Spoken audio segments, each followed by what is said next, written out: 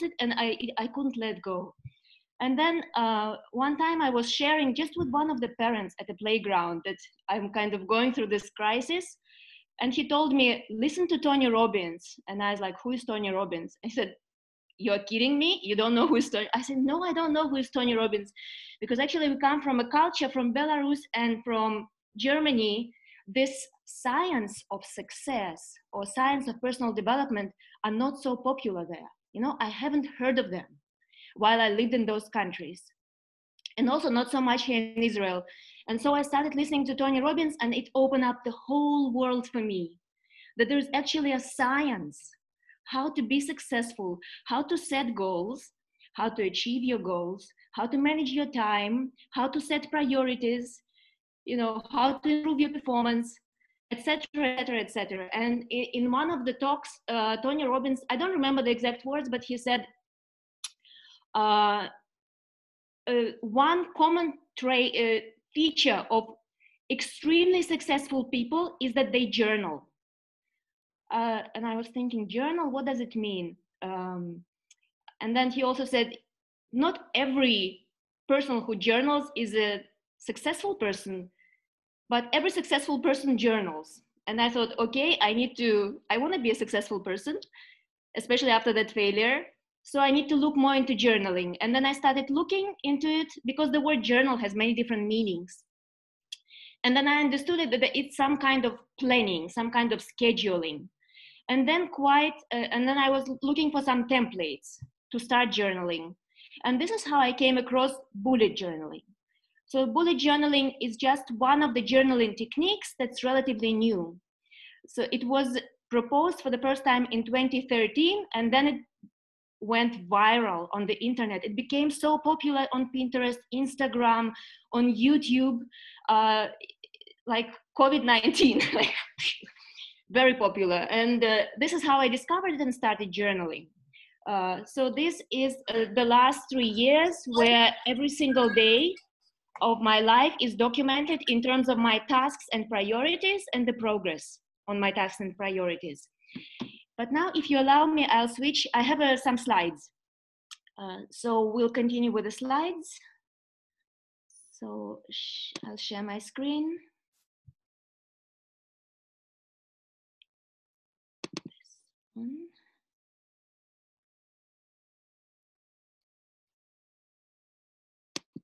Let's see.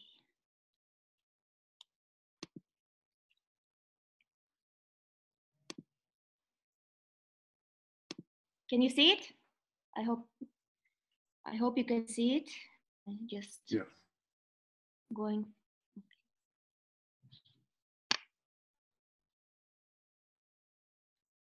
Wow, something happened. I cannot see it. It's a black screen for us too. It's coming. Oh, it's not how I want it to be. Just a second, I'll start.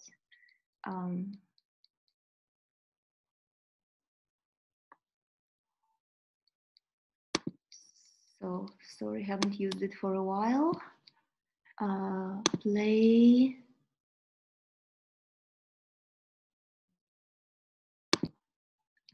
Can I just slide only? And let me try one more time.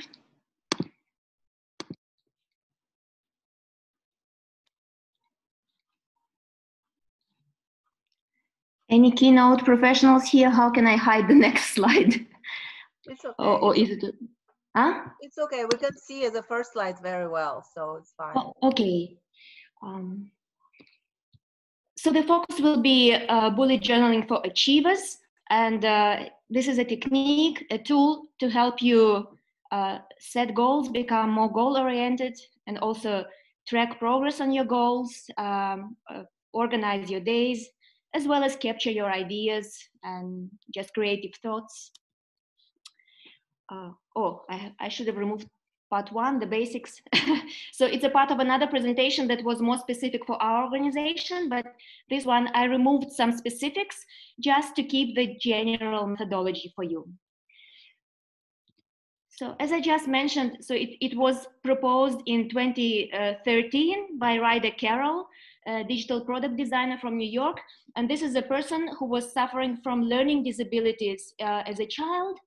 And so he was constantly experimenting with different recording and tracking techniques to improve his memory and to improve his learning. And so as a result, he became extremely successful. So on this slide, there is an embedded YouTube video, a 5-minute introduction into bullet journaling. You can watch it later. I shared my slides, so you'll get them and you can watch this presentation. You can also go to bulletjournal.com, and most of the stuff I'm presenting here, I took from the author of this methodology. So bullet journal is a customizable and forgiving organization system. It can be your to-do list, your sketchbook, your schedule, your planner, your diary, but most likely it will be all of this, or a combination of this. So you know that your life is very busy. You have many different roles, many different things that you need to follow up on or track and be engaged. And so many of us will have different systems. We'll have some digital calendar, we'll have some device, maybe some apps, some sticky notes, something at work, something at home, something on the cloud. So things all over the place. And the idea is here that in addition to all these things, or on top of them, you will have a very simple analog system. So you have a notebook and a pen, where you have a more holistic view of your life, your goals, your priorities, and your tasks. So first of all, it's an analog system. It's a real notebook. It's not an app. You can also find apps, but this is not the original idea. So the original idea is back to the basics, pen and paper. The method itself is called logging method, and it's an extension of a to-do list. So everyone knows to-do lists, and this just takes it a step further and makes it a very smart, more organized to-do list. So you write things by hand, you don't type them. It has lots of benefits for our brain. So you probably know from brain research and other things that it makes difference if you write and you use your motorics. The second thing, it's rapid logging. It means you learn to be concise. So you use some kind of code, you use short phrases, so that this method, first of all, it doesn't take too much of your time to write things down, and it doesn't take much of your time to read, like you can quickly see and recognize and act on things. Bullet journaling is a kind of a language or a system. So it has its own syntax, yeah, it's all grammar, it's all rules. And now we will go through the main elements of this language and this syntax.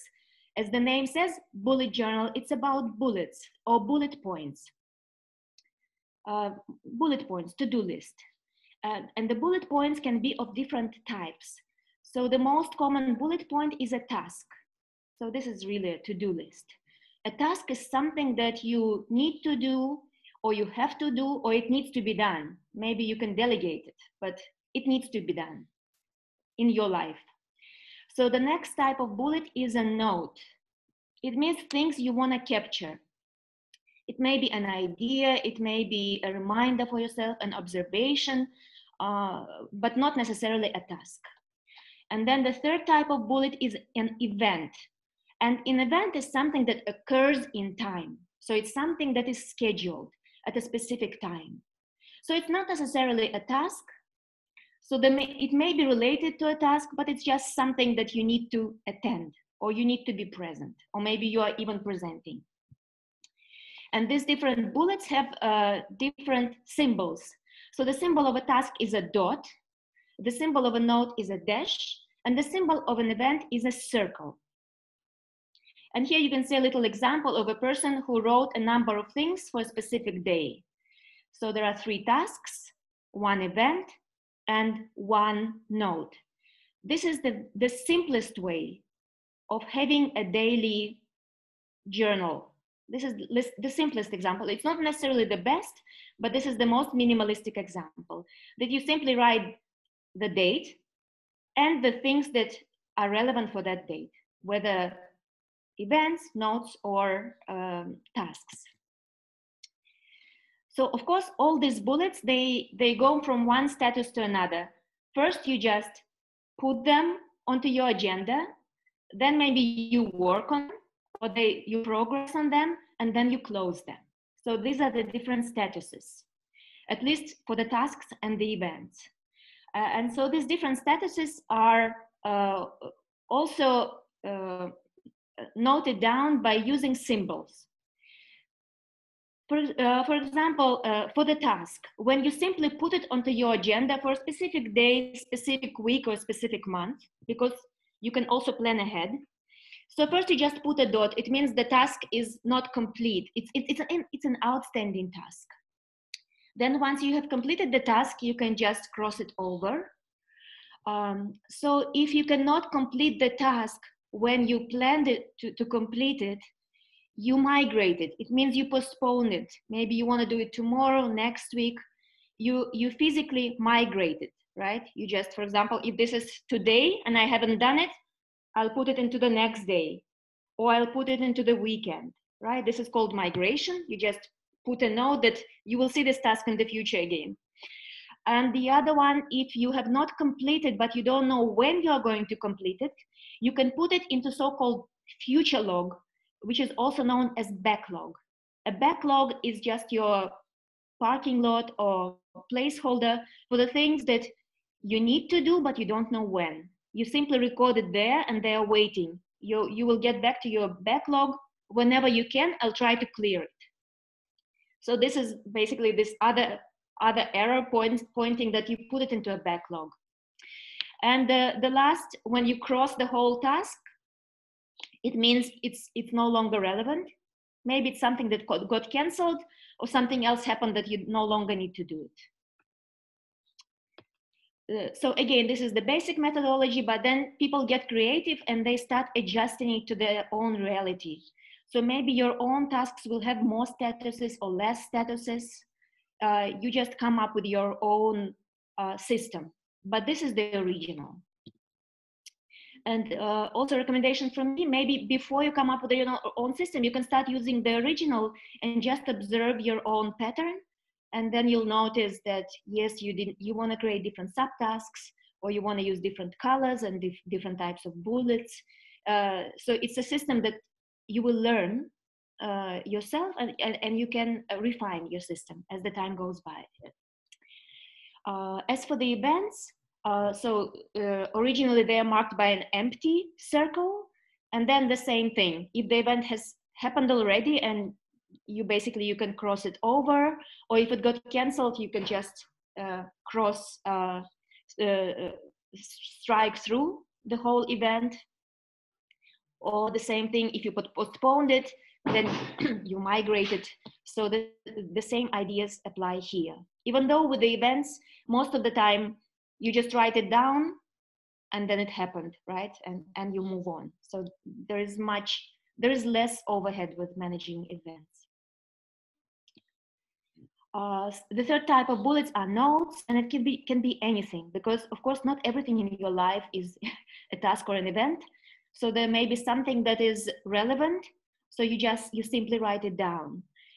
So that this journal can also be your brain dump, or just a place for collecting different ideas, because it's not recommendable to keep everything just in your head all the time. Because first of all, you can forget it, and second of all, you just clutter your head. Sometimes it's good to free it up so that you can just focus on something and not worry that you'll forget those other things. So these are the various notes that you can take. The next concept is the ordering. So all these things can be related to each other. So in the simplest methodology, you just don't order things, you just write them down as they occur to you. Of course, you write them in the respective day, week, or month, but you don't need to think too much that, oh, I need to put it to the top of the page, and here I need to reserve some space, and here I put this at the bottom of the page, because this is how I'm going to work on things. You don't need to worry. You can just write them down as you wish. So the order is not very important, but of course, if you already have an idea of priorities, you can write them in the order of priorities. Otherwise, you can set the priorities later. Another related concept is the nesting of things. A nesting of things is just making a basically making a subtasks or sub-events or relating things to each other. For example, you are having an event that you invited friends for dinner, but a number of things need to be done in relation to this event. And so you can just indent the tasks under the event. So the event would be your dinner, and then the tasks would be to do the shopping, to cook something, to send a reminder, and so on and so forth. Right? And in the same way, you can have a bigger task, and then you can break it down into subtasks. So you indent, and you just write down smaller steps for the task. And in the same way, you can attach notes to the different tasks and the events. Signifiers are additional icons that you can use in order to mark or provide additional information about the task, event, or a different type of bullet. The most common signifier is the priority. For example, if you are using an ABCDE method, I don't know if you know it or not, we'll talk about it later, then you can use these 5 letters to say this is an A task, this is a D task. If you are using the quadrant, urgent, important, non-urgent, not important, then you can also use those signifiers next to the tasks. You can also divide by tasks. So if your tasks are mostly phone calls or letters or something else, then you can create different icons and put next to the task bullet so that you can see quickly, these are the phone calls I need to make, these are the bills I have to pay.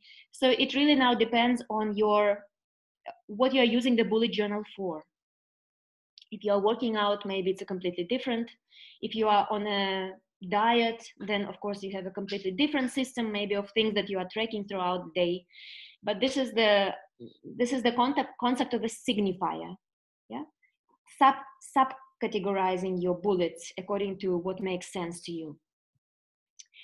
And now the bullets need to be organized into collections, because otherwise it would be nothing but a to-do list. And we know that to-do lists really don't work.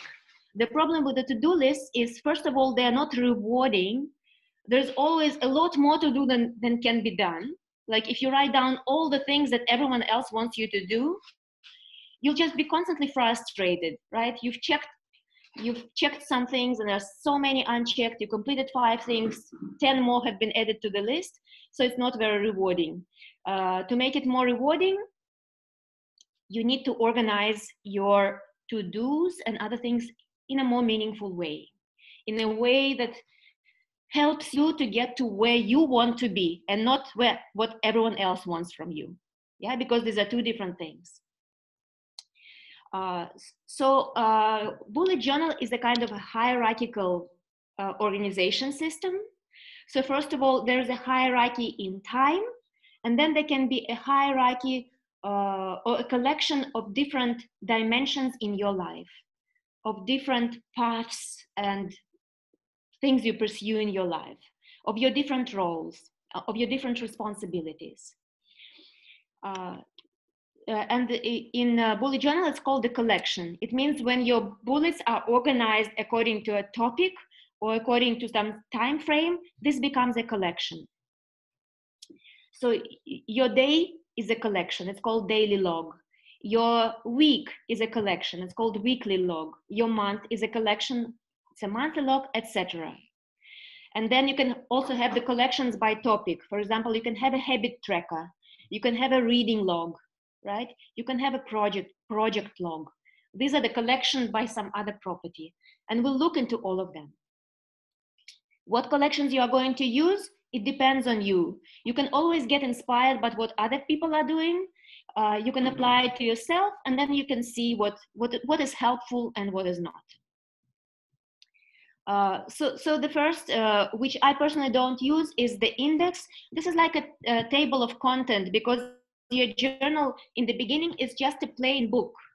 So the journal is just a plain book.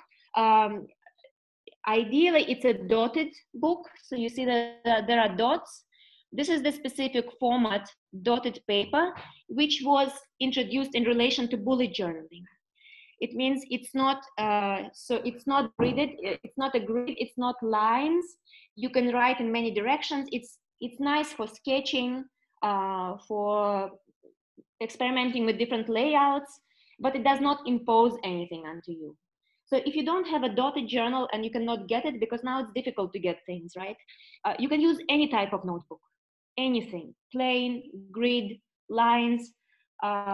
It really doesn't matter. This is the most convenient, but this is not a showstopper if you don't have it.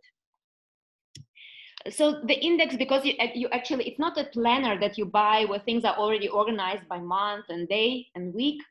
You will be creating your own spreads. And also for some of the days, maybe you'll use the whole page. For some of the days, you'll use half of the page, a quarter of the page. On some of the days, maybe you don't journal at all. So you may want to create an index or in the beginning of your bullet journal. So you basically write down on which pages your most important things are. But I'm going to skip through it because this is not very important. So this one is slightly more important, also because you don't lay out the whole year in the beginning. You just lay out the current month, or the beginning of the current month, the current week, and the current day, and maybe a couple days ahead, if you plan ahead a lot. But you cannot lay out the whole workbook. Like if you want to do it, just buy the planner, right, where everything is already laid out for you. And so for all the things for which you have not yet created a layout, the next month, 2 months from now, and other things, you put them into the future log. So this future log is a placeholder for the things for which you don't have the layouts. And mostly the person just takes 2 pages at the beginning of the bullet journal and allocates a little bit of space for every month of the year. And so that all the things that you know that are coming and you want to write down, you can write it down here. So the monthly log is very important. So actually, when you begin the bullet journal, it's normally for 1 year, right? So like a planner or a scheduler, it's for 1 year. It's just a meaningful size. It has enough pages for 1 year. And maybe you operate in many different sense within a year. Maybe organization plans, maybe you have a fiscal year, any type of year that makes sense for you. And so in the beginning of the year, you create a yearly log where you set your big goals and maybe write down your major projects. And then your monthly log should be a fraction of your big goals, right? So first of all, you are looking at your yearly goals. For example, you are trying to save money, or you are trying to make money in a different way, or you are trying to lose weight, gain muscles, improve your health, right? So you can have those big goals, but then every monthly log should be to some extent reflection of your big goals. You decide, what am I going to do in this month for my project, for my goals? And then in addition to the big goals, each month has its own agenda, right? As you move on through life, you know, now the school begins, now we have holidays, now we have this, now the parents are visiting. So there will be many other tasks that are simply relevant for this month. And in the monthly log, you have normally two pages. This is called the spread. 2 pages that are just next to each other. 2 pages, this is called the spread in bullet journal. And here you write down the tasks and the events of the month. So this is the original methodology. You have 2 lists, tasks and events next to each other. But many friends are not happy with the original methodology and they use something more, maybe more graphical. Even I myself use, so you can have a calendar, you can have a month view, and then you can write the events into the different days of the month, and you can write your goals somewhere underneath the month. So don't be confused by this calendar. This is the body calendar from the Baha'i faith. It has 19 months of 19 days. So that's the calendar I'm using. But depending on where you are, most of you, of course, use Gregorian calendar, but in other countries, people use other calendars. So it should be basically whatever your month is, this is your monthly view, you have your events, and you have your goals. So in the original methodology, there is no weekly log, which I'm surprised because week, in my opinion, and also in the practice of many people, business people, is a very important unit of planning. And many of you are maybe familiar with the book of Stephen Covey, 7 Habits of Highly Effective People. So there he also speaks about a week as a very meaningful unit of planning your life. Because the month, there are too many unknowns. There'll be so many things that you don't know yet, so you cannot plan them. But within the week, you are more in control of what's happening. And then you are planning more granularly. So it's nice to have a weekly log. And the same idea that you have a week, like here, my little weekly log. And here in the week, I can write down what I have from the backlog from the previous week, what I haven't completed. I can write down the new things that I plan to work on. And here, as the week goes by, I can even track. So this is not a good example because the week has just begun. But here, this week, I can also write down all the major things I'm working on my tasks, and then I track them, like on which days I worked on them, and which of them I maybe completed, and which of them go into the backlog and will appear in the next week. But this is the extension of the original methodology. So the author says, move on to the daily log, and in the daily log, you just have the date, maybe the day of the week, and then you write down all kinds of bullets that are happening or should happen, you have planned for this day. Tasks, notes, and events mixed and matched in the way that makes sense to you.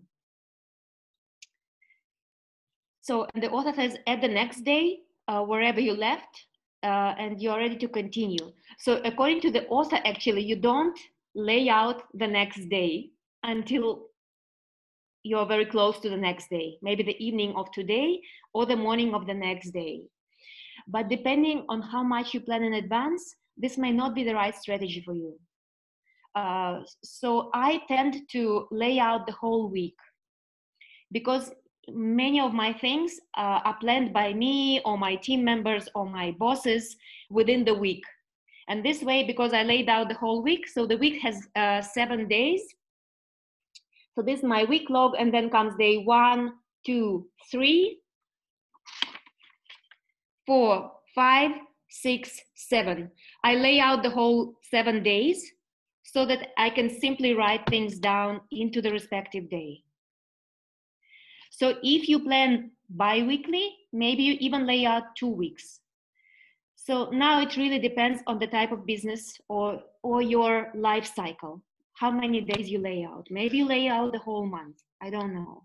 But of course, the more you lay out, the more you restrict yourself to the space that you have allocated.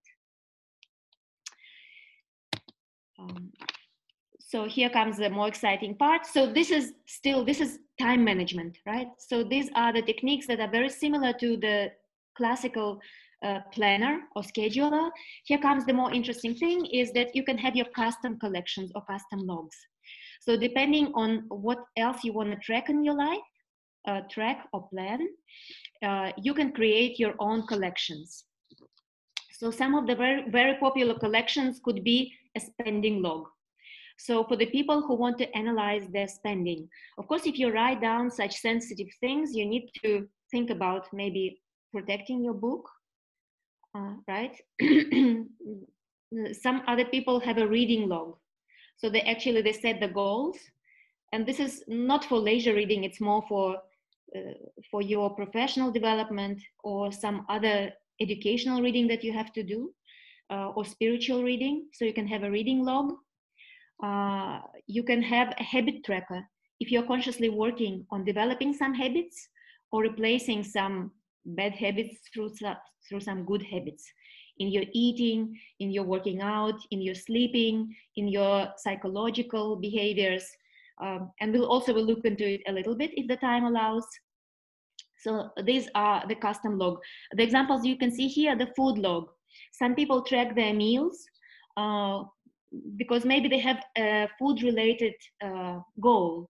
For example, they're trying to analyze their allergies, or they just want to find the correlation between the way they feel and what they eat, right? Or they have some skin issues that they try to link to the food that they take. So the idea of the migration is that nothing gets lost, so that you don't procrastinate, and that you are accountable to yourself for everything that you have written down. It is this habit of planning seriously, because most of us, or most of people out there, they have so many plans in their heads, but then they procrastinate on most of them because it's just in their head, and there's these big ideas that they never break down into smaller actionable items, or even if they do, they just don't schedule things. They get so busy with low-hanging fruits or urgent things that no time is left for anything that they really want to achieve in their lives.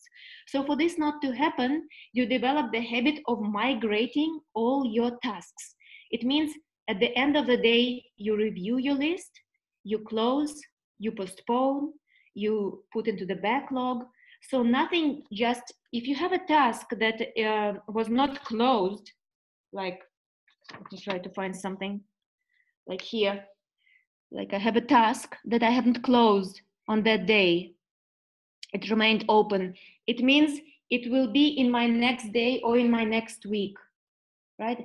So at the end of the day or in the morning of the next day, you look into the previous days and you close every single task. And the possibilities you have is to cancel it, to move it forward, or to put it into a backlog and get back to it later. So nothing gets lost. So this is the idea of migration. And also when you start using the journal, if you haven't done it already, you will just learn to plan more carefully, because you don't want to frustrate yourself by overcommitting yourself, but just putting 20 different things that you want to do. So at some point you will notice that somehow you accomplish 10 things per day. So maybe plan 10 things per day and some optional ones, but don't overcommit yourself, because this is not exciting. It's very exciting to complete a task. You know, there is a release of dopamine and serotonin in hormones into your bloodstream, because this is how we are, the humans. We are not animals. We are goal driven. We need to achieve something every single day. So the sense of achievement, the sense of actually putting this cross, turning your dot into a cross, is very, it's a happy moment. So this was the original methodology of this inventor of the bullet journal. The fact that it has become so popular, I think, is due to its customizability. So he has not given too much. He has not set too much different rules. The rules are very simple, but the rules that you can have your custom log, it opens up the whole world of opportunities for you, right? So what kind of custom logs? And now we can look into, just let me check the time. So I understand it's your lunch break. Like for me, it's already 8:45 in the evening, so I'm not going anywhere. But if you need to go somewhere or you just have to quit, no worries. Yeah, I will not take it personally. Just move on. So I'll try to speak for about maybe 10 more minutes, and then we'll have some time for questions. So beyond the basics, first of all, you can have extra supplies. Depending on how creative you are, how visual you are, if you have a nice handwriting, or you want to have a nice handwriting, if you want to use different colors, if you want to put in some motivational quotes or photographs from your days, you can get those supplies. So I think less is more in this case. You can get the supplies later, but if the supplies motivate you, get more supplies. You can get supplies for beautiful handwriting. You can get those stencils like you see here. So you can have stencils, so that you have nice borders and lines. You can have this washi tape if you want to very quickly beautify your pages or to create some dividers. Like I use washi tape here to mark my month. So if I have my month log, it means the one that I have to get very often throughout the month. I just put a washi tape as a divider. You know, I just bend over the page. So this is how I use it. I don't care about the beautification, but somehow it's useful. If you use different colors, you can have markers, right? You can have a few markers. You can have the pens that are erasable. You know, there's a new invention. So there are some regular pens, like gel pens, that are actually erasable. So if you made a mistake, you can erase it. So I love those. You should have a good pen that's writing nicely, smoothly, right? So that you don't struggle with a bad pen. So these are the supplies, the bullet journal itself, a book. Some bullet journals do not have enough pages for 1 year. This is unfortunate. It means somewhere like closer to the end of the year, you need to start another bullet journal. So your things, your year is not together. This is not the end of the world, but it's unfortunate. So when you buy a bullet journal, check the number of pages. You know, there are 365, 4 or 5 days per year. If you use half a page per day, calculate, do you have enough pages or not in this journal? So using colors, of course, is also helpful in many different ways, but it means you have to have those colors with you. So what I ended up, I have this little pen case. There I have 6 markers. So I use those 6 markers to outline different things in my daily spreads or where I want to. So if you want to use them, please do. Here you can have a nice example that a person, this is a day log, you see. So the person is using the whole page for a day. And they create a timeline here. These are the hours, from the 8 hours in the morning. It can be from 5 hours in the morning, depending on when your day starts. And then until the time you go to bed, plus minus a couple of hours. And here you can just indicate roughly what you've been doing throughout the day. So for example, you can track the time that you've spent in the meetings. You can track the time you spend on social media. You can track the time you spend working out. Basically, you decide why you are tracking it. Why is it useful? If it's not useful, don't do it. But maybe it is useful. For example, I do track the time that I spend in meetings and outside, because these are my goals, to spend more time outside and to spend less time in meeting. So I'm using a similar thing here. So this is my timeline, my hours, and then I use different colors to indicate physical activity, outdoor activity, and time in meetings or time with the screen, like electronics time. So this one is really exciting. This is what you do in the beginning of the year, and this is going to be your driver for every single month, for every single week and day. This is called the Wheel of Life, and this is a technique from the individual psychology. I don't know if you've heard of it before, but this is a self-evaluation and goal-setting technique. So the wheel of life is, you can imagine that your life is a wheel that needs to roll. And the different segments of the wheel are the different dimensions of your life. So you can download the original template. So the individual psychology suggests that you have to have these 10 dimensions. But whether you need to have all of them or some of them, it's up to you. But the good thing is to have as many dimensions as possible, at least partially presented in your life, because all of them together show how balanced you are. And some of the commonly used dimensions are finance, right? Because it's causing a lot of stress in people's life. So we should not just be detached from it. In a way, yes, but in a way, no. We have to be very conscious and systematic about it. Another one could be your family or your partnership. Another one could be your friendships or your social life. Another one, your personal development, your education, your career, your health. So these are the examples of the dimensions that are present in almost, that need to be present in everyone's life to some extent, right? At least as a goal. Of course, many of us, or some of us do not have a family, or some of us are now in the process of receiving education and not working yet, just educating themselves. So it means you can have slightly different priorities, but you should at least have goals in those areas. So at the beginning of the years, you have this wheel where you divide the wheel, the circle, into the areas that make sense for you. So here it's divided into 10 segments. You can divide into 4 segments, into 6 segments, and you give a name to each one of them. So it will be a dimension in your life.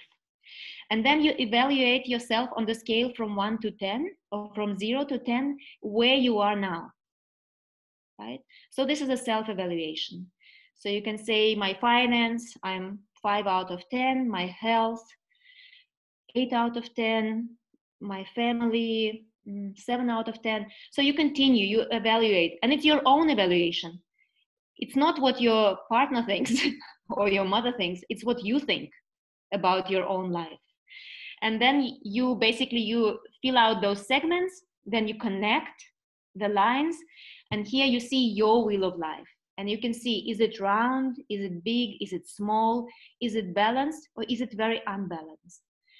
So if it's very unbalanced, it means it cannot roll, right? So you have some of the dimensions that are weak that maybe you want to strengthen. And then the next step would be to set some goals, where you want to be. Maybe you want to go from 7 to 8. Maybe you want to go from 3 to 10. Also up to you. So you set priorities for every year yourself, according to what you want to achieve. And so on the next page, you just write down your big goals for that year, right? Your big goals. You can have 1 or 2. So then when every month occurs, you go to this spread and you think, what am I going to do in this month for which goal?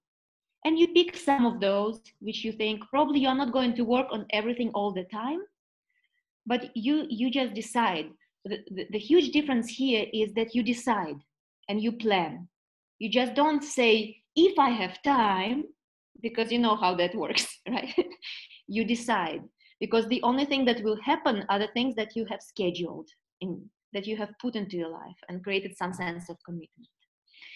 So this is the exercise that you can do anytime. You don't need to wait for the New Year's for your declarations. So you can just do it as you start your journal, or maybe you can just reserve the space when you start your journal and do it on some of the weekends. You just return to it and refine it until you are done. So I did it for myself, and for me, it's hard to draw that circle, right? And to all these different lines. So I just printed it out and I just glued it into my journal. Yeah, I just took the original one with the topics that are here because I like them. Actually, they have all the things that are relevant for me, and so I evaluated myself and I put some goals for this year. And for us, the year began on the 20th of March, so it's not so long ago. So let's move on. Here's some other examples. So if you don't want to struggle with drawing a circle, you can use the bar chart, right? It's just a different presentation of the same idea. If you're extremely creative, you can use something like this. You can create your own visualization of 10, 0 to 10 and different dimensions. So someone used the laundry rope here. Another thing that you may want to have in your journal is the dream board, or a little dream board or vision board. So maybe you have a big one already. So these are the things that motivate you. It can be pictures of yourself where you just look better than now, or just felt better than now. It can be a picture of your motivational person, your mentor. It can be some stylish images or things you like a cup of tea or a piece of cake, nice quotes that you have. So you can have a mini dream board in your journal, but you don't have to, right? You don't. It's just there's a lot of proof that images motivate us a lot. So it's good to have something like this around. Another technique that you can use is called the mind map or concept map. I mean, we can use it for basically anything at all. This is a non-linear presentation of a to-do list or of some kind of list, because our brain is not linear, right? You know how we think. I want to do this. What can I do? I can do this and this or this. And if this works, then I can do this. If this doesn't work, then I can do this. So there are all these different things, all these different ideas, and you can capture those ideas and options using a mind map. So if you have especially if you have a big goal or you have a complex task. So in order to address the complex task and not procrastinate on it because you just don't know where to start, you can use a mind map. So you put the task into the beginning or your goal into the middle, you put the goal into the middle, and then you start brainstorming, what can I do for this goal? Right? And then you can just have different lines of actions for this goal. In this example, this is the person wants to lose 20 pounds. And of course, you need to give yourself a deadline because it's not 20 pounds in 20 years. This is not a good goal. So this is 90-day goal. Okay, so the person says 90 days. Now you start brainstorming and maybe you don't know how to do it yet. And you don't know if it's gonna work. You know, losing weight is a difficult things. Different strategies work or don't work for different people. And first you want to lose it, and then probably you want to sustain it, because it's not about losing the weight, it's just achieving and keeping the new weight. And so the person starts brainstorming, and maybe first you try this, and then if it doesn't work, you try this, or you try a combination of things. And then as you move through the things, you start refining your mind map. I use mind maps for complex tasks a lot. And this is something that our math teacher from high school taught us to do. So to apply an algorithm. And it's very helpful for me. I still use it. So for some of the complex projects that I do at work, because all the systems that we have, issue trackers and stuff like this, they are very linear. So things are just all over the place. Or Excel, you know, it's very tabular. And this is for me a tool for breaking down complex projects and tasks into steps and options, because it can be this, and this, or it can be this or this. And then you continue refining, and here you can also mark priorities, and then you can also close things, remove things. So these are the mind maps that I use for work-related purposes. So you can use mind maps for breaking down complex things into steps. This is just an example that your monthly log can be more creative than just a list of tasks and a list of events. So you can have a calendar view so that you can also see the weekdays and how busy you are. And you can put some goals and some tasks, because there's a difference between tasks and goals, right? This is not the same. This is an example of a weekly planner, and this one has a technique that I use a lot, that you can see on it's called it's a running list. This running list allows you to see how your week is going in terms of the tasks that you're working on, because otherwise you have every single day and you don't have an easy view of a task that takes several days or maybe even several weeks. And this way you can write down the different tasks that take longer, and here you can track them. And then also you can indicate that you have completed them or they are moving into the next week, right? So I use this a lot. And then also it's very useful in some meetings where we have, say, like, share what you've been doing in the last 2 weeks. Just imagine. I don't know, depending on what you do, I could not remember because I work on so many different things for many different customers. And then I just can open my running list for the 2 weeks, and it looks like, oh my God, Svetlana knows everything. I don't. It's just here. So here I already showed something similar, that even your daily spread can be slightly more organized, right? So you can maybe divide, and I like this one, I do the same. Just allocate some space for your events because they are time bound, and allocate some space for your tasks, right? So that you have events here, they're linked to different times, and the tasks are here, they're not linked to times. So that you use slightly more organized. Now about the prioritization techniques. How do you start working on the tasks? Randomly, the easiest first, the hardest first, the shortest first, the longest first. Actually, you know, a mistake many people do is they try to get rid of the short tasks first. Just let me get it out of the way. And then the day passes by, you were just getting things out of the way. You haven't even started working on your priorities because there are so many things that individually they seem short, but all together, they'll just eat up your day. So according to the book, Eat That Frog, I don't know if you know the book, it's a nice book, very entertaining, Eat That Frog. You can listen to an audio on YouTube if you have no time to read. I listen a lot because then I can also do things in parallel. Eat That Frog. So they suggest to do exactly the other way around. You need to eat the frog early in the morning. It means your hardest task, your highest impact task should be done the first thing. And your lower impact task should be done later. This way you will progress on the most important things, and you may not progress on the less important things, because this is how you want to be, right? And so there are two ways of looking at this, two methodologies. Actually, two of them are here, but the first one is here.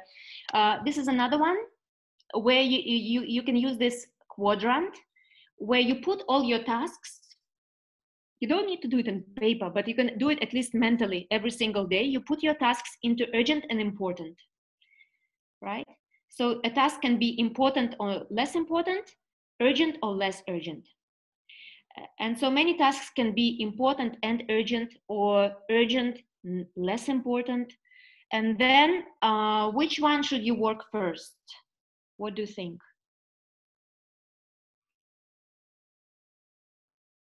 Urgent? But not urgent. Urgent and important. Urgent and important, yeah. Yeah, so actually the important thing is important, right? So there can be many urgent tasks that are low impact. So we should work on urgent tasks, only they're important, but the focus should be always on important. And it's important to allocate time for non-urgent tasks, because the non-urgent tasks, they can take long anyway. And so if we never get to them, we'll never get to them, because you think, oh, today I won't find. So the important non-urgent tasks should be maybe broken down into subtasks so that you schedule them step by step and don't forget them. But most people think only in terms of urgent, and this is a mistake. We should think more in terms of important or high impact. Which task will get the most benefit? Maybe it's not urgent, but when I complete it, it will be a huge benefit.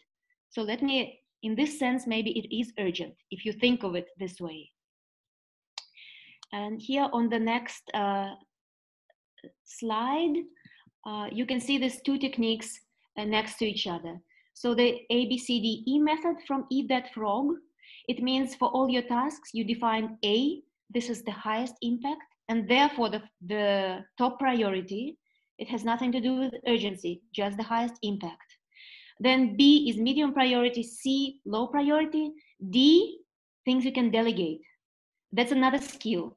If you can delegate something, try to delegate, because your time is the most precious time for you.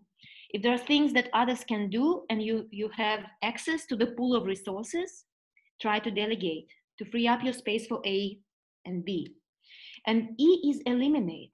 And eliminate, you would think like, why? If it can be eliminated, then I eliminate it, but it's not true.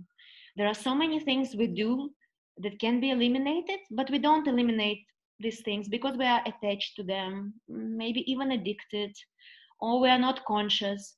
So when we start thinking of it in this way and asking ourselves like, do I have to do it? And if not, try to eliminate.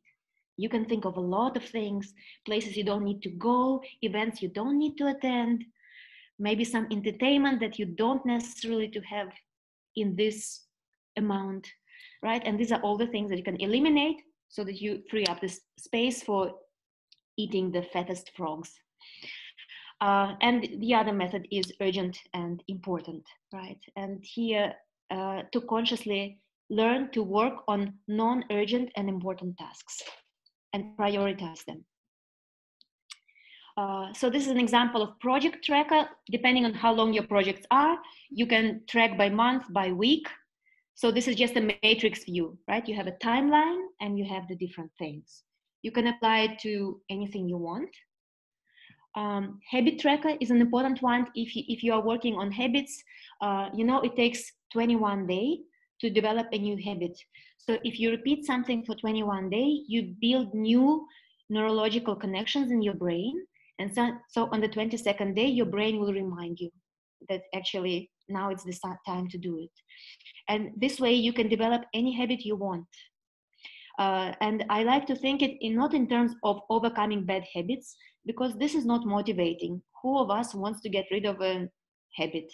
No, a habit is our nature, right? It's our second nature. So if you know that some of the habits are not good for you, it's better to think of developing new habits that will gradually push the old habit away, right? So if you don't move enough, maybe you just develop a habit that you go somewhere, that you take a walk or you take a bicycle ride. So you start thinking in positive terms and just bringing in new goals into your lives. So it can be about your health, about your nutrition, about your sleep, about your social life, about anything that you want to improve. Just think back of the wheel of life and the dimensions that are not strong, and try to develop some habits here. Right? Maybe drink more water. Just things that are not difficult, but once you've developed them, they just improve your life very easily. Mood tracker, if you are a moody person, and this is an example of 1 pixel per day or 1 square per day, so that you have the whole year on one page, and you'll allocate the colors to different things that you track. So you can track your energy levels, you can track your mood, you can track your health, you can track your sleep, depending on why you're doing it, right? So maybe you're trying to figure out some correlations. So you can use pixel per day visualization. That's a more creative way. You can draw a mandala. So every circle of a mandala is just 1 day of the month. This way you can see a pattern emerging. Gratitude log is a popular, just developing a habit of being grateful. Thinking in terms of when you think at the end of the day, what is the most special thing that I'm grateful for that happened on this day? A similar one could be a crisis and victory log, where for every day you just try to identify the major crisis and the major victory. Or if you didn't have a crisis, just the major victory. Or if there was no victory, just the major crisis, just to have this habit to analyze your day. This is a fast log. So for the persons who fast, who have this spiritual obligation, you can have different goals for different days of the fast. Just found it and copied here. The reading log, where you can have the progress bars and you just coloring. So if you're reading multiple things, especially for your education, here you can have a progress bar for each of the things that you are trying to complete or you are studying. You can have quote collection. You can either write them or cut them out and stick them into a journal. You can have arts. Many people go crazy about hand lettering, about calligraphy. So you can practice different fonts here. So it's a good extra skill that you can learn, because then you can make beautiful posters and cards and other things, maybe things with your children. or doodling. It's a new art, right? So creating very little icons with just very few strokes, but that are very expressive. Basically, you can have a little doodle for every single day, just so that you could, by looking at it, you can remember what was this day about, what was so special about that day. This is an example of someone being extremely artistic, but actually it's cheating. I've seen there are many stickers that you can buy and very quickly you can just create an amazing spread for your week. You don't need to draw these things. But of course, this is very sophisticated. Even though it looks more sophisticated, it's very quick to create. But my suggestion is start minimalistic, start small. Just don't spend too much time outlining and creating templates and cutting and gluing things in. Just start very simple and figure out what makes sense for you. So this is an example of a relatively simple. It still looks nice. It's not like very plain. So you can still have some lines, some different fonts, maybe even some different colors. But basically, focus on your tasks. Focus on your goals and train this system, train yourself. You will see how much space you need for each day, for each week, how many tasks, what is a task for you, right? So you want to make the task such that if your task takes 60 days, you don't want to write it 60 times in every single day that I'm still working on it. Maybe you just break it down into 30 subtasks, or you can break it hierarchically as you move along. So you'll figure all these things out when you start using the journal. It's very important to start, and it's important not to overkill yourself, not to feel the pressure. Now I have to have this future log. Now I have to have this. If I have a habit tracker, do I have to have 30 habits? No, you can have 1 habit or 2. Just start with a few, and you will see how it goes. So thank you very much. So I understand it was a long presentation, and if you have questions, well, please. First of all, I just want to make sure that everybody knows that we have the slides. So I'll make sure that everybody who is on the call will get all of these slides that Svetlana went over, and you know, that's. I think it was like, it blew my mind. It was like way more than I expected in terms of the in amount of information and detail. So thank you so much. Phenomenal. So we do want to. Also, I haven't shown the last slide. On the last slide, I have a link to the Pinterest board where I have different sections where I collected many different templates already for your inspiration. So we'll make sure to share that with everybody so you guys can have access to that. But maybe we can have some an opportunity to ask some questions or comments or ideas. That would be lovely. You can unmute yourself. And if you are asking a question, you don't have your camera on, please turn it on. I have a question. Good afternoon. It's nice to meet you, Svetlana. That was an incredible presentation. It seems like there are a lot of aspects of the methodology that are similar to like some project management practices. But my particular question is about the wheel of life. You had mentioned that the evaluation criteria is your own criteria, right? And not what someone else thinks. But one question I have, let's say you evaluate yourself, just as an example, like family and friends. Maybe you feel you're spending enough time with your family, maybe your family doesn't feel like you're spending enough time with them. Is there room for outside input into the evaluation criteria? Sure, I think so. Because feedback is very important, especially areas such as your social life or your career, or maybe your team, your accompaniment. All these dimensions that include other people, the feedback is very important on those dimensions.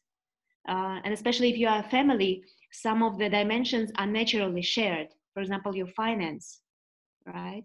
If the rest of your family is unhappy with your spending or with your earning, then it is a real problem. Right? So maybe, I mean, you can evaluate yourself according to your own criteria, but maybe you set the goals, including the feedback of the rest of your family. So This is what I think, right? Because ultimately you want to feel good. You want to feel happy about your life, and the feedback of the people who are dear to you and who matter to you, they are important. Thank you. Good question. Any other questions? Don't be shy, guys. Hi, Svetlana, this is Farah. That was amazing, very inspiring. And you know, it's interesting, I can definitely tell you and Olya are sisters, because Olya, for as long as I've known her, she's been very creative, and she can take a thought, an idea, a picture, and then just really, like, there's a wow factor to it. And so I really appreciate your presentation. So for those of us who have no artistic ability and really looking at starting simple, one of the things, and you may have touched on it, but I think I need a little bit more help. When you're just getting started and you're looking at all the different dimensions like career, family, let's say health, let's say there are 3 priorities. How do you approach the journaling so that it, you know, that you can go back and find it, or that you can find inspiration to it?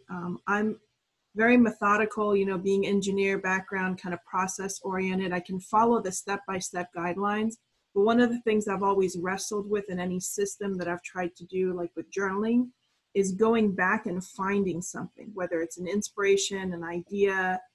So I'm not quite sure as a beginner how best to do that. And I know that you showed like some bar charts, maybe some reference points. Just wondering if you had a couple of quick pointers when you're getting started, how not to lose sight and really feel like your journaling is productive. Mm-hmm. I suggest 2 things.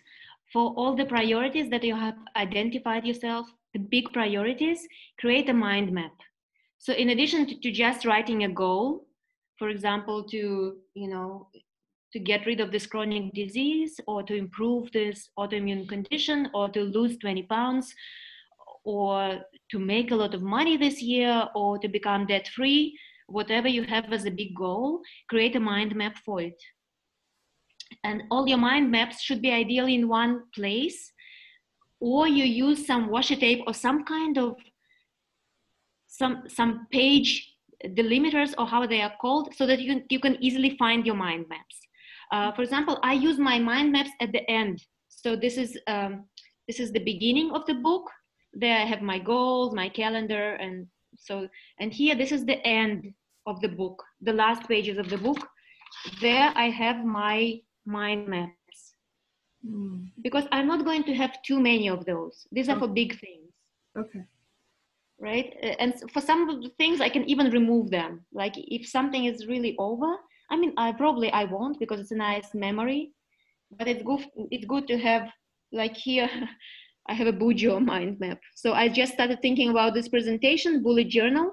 And so I just started drawing for myself the points that I not to forget. So this is one thing. And the other thing is monthly tracker. So that every month, you have this goal, identify some of the actionable items for this goal. So if it's health related, for example, you can say that this month I'm going to juice every day, right? So juicing is good, you haven't tried it, just say I'm going to juice every day. And at the end of the month, maybe it will be so amazing that you'll just juice for the rest of your life. Or maybe you'll notice, it hasn't helped. I'm going to try something else next month. Mm-hmm. So if you are trying to overcome some addiction, maybe a small step. Maybe you are consuming too much sugar, and it's unrealistic to go sugar-free. But maybe you'll replace some of this white sugar by fruit sugar. Or maybe instead of 2 spoons, you put 1.5 spoons. So it's not too painful, but after 30 days, you will get used to 1.5 spoons. And then you set the next goal. Or like myself, I'm trying to get rid of caffeine or reduce caffeine. So I just alternate caffeinated, decaffeinated. Or I make the cups a little bit smaller. For all the things that I know that are real addictions, it's very hard So we may not have the willpower, the discipline, or it's a deeper issue. We can make little steps. And then if you have this habit tracker, so for each month, like here, so for each month, just write down the days of the month and write down the different things that you are tracking.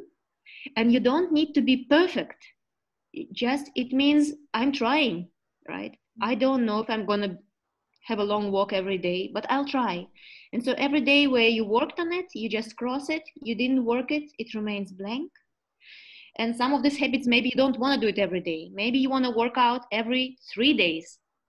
You will see it here, right? So maybe the mind maps for the overall collection of ideas and strategies, and the tracker, monthly tracker, for trying things out. And then learning at the end of the month if they worked. Awesome. And sometimes you'll be surprised how easy it is. I think sometimes the universe rewards us for trying. I had this with coffee. 1 month I was drinking decaf, and the next month I didn't feel like drinking it. I didn't feel. So you see, because we have this physical addiction, or sometimes we have an emotional addiction. So some things happen, you just wake up and you just realize, you know, I can actually become a raw vegan marathon runner. I don't know. These things happen when you start trying. I think each one of you has a story of some kind of transformation that happened because you made the first step, right? That's awesome. Thank you so much. That's very helpful. Do we have any other questions?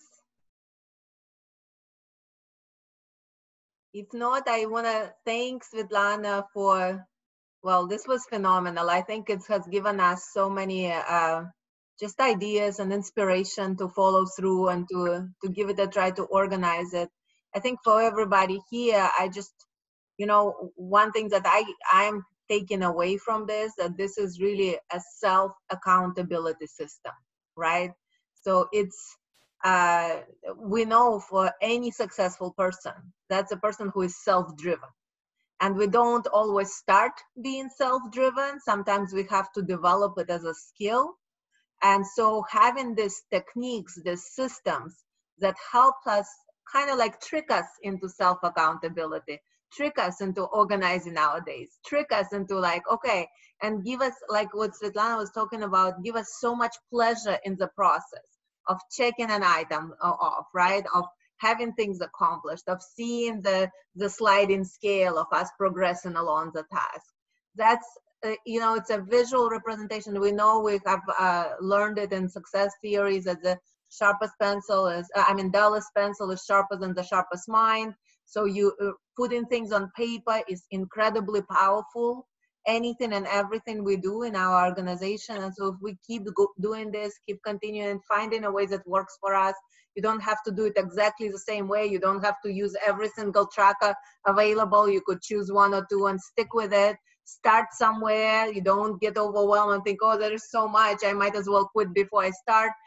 Instead of it, you just like decide, okay, I'll start with the first one. I'll start with a day tracker, or I'll start with you know, the wheel, or whatever it is, and you still, you know, move forward. I'll make sure that we all get the slides. I think this, for me personally, it's just a really great way to see myself and see our life in a holistic manner, rather than just the business goals or just fitness goals, and, you know, kind of just try to pull myself together into a lifestyle that I'm really proud of, that I'm making progress in every single area of my life that is important to me. So perfect. Thank you so much. Yeah, I really appreciate, and I appreciate all the guests joining in from everywhere, especially the ones who, you know, are already in the middle of the night or early night, and you guys are joining us. And of course, Sveta, thank you so much for everything. My pleasure. Yeah. So if there are any questions, you can still forward them to me, and but of course you will find it out. So internet is, all the social networks are full of ideas. Yeah, you just need to start and find your own routine. And good luck with that. Thank you so much. Bye. Bye. Take care. Thank you. Thank you very much. Have a good day, everybody. Have a blessed day. Bye. Thank you. Bye. Thank you, everybody. Bye. Thank you. Have a good one. Have a good one, everyone.